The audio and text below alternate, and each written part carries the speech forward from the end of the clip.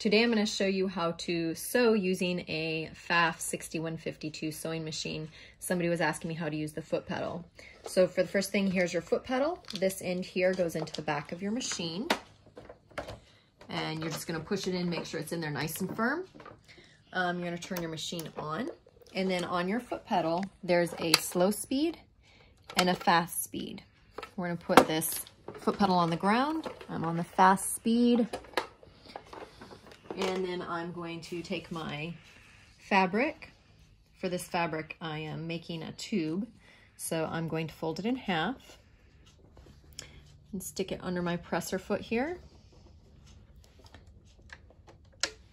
And I'm going to run it right along the number 1 because that's the width that I want my tube to be.